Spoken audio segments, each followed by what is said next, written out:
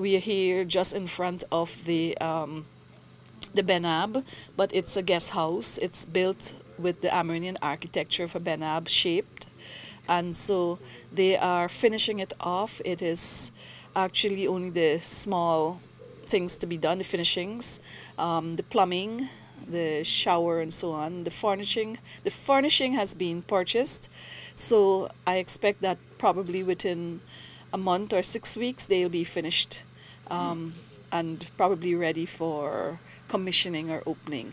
Chenapau would like to venture into the tourism and hospitality sector.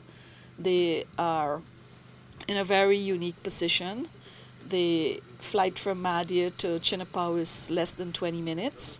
From Georgetown to Chenapau, it's about an hour and 10 minutes. And so visitors can come. They have a rich culture here. They have a falls up the river, and they have a lot of wildlife. They have flora, fauna, and more so the people. The people are very friendly and hospitable.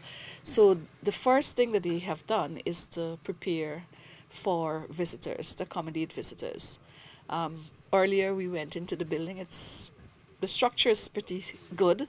The design in a Benab is very unique. I haven't seen many guest house built in this architectural style of the indigenous people, and so I think it's going to be very attractive.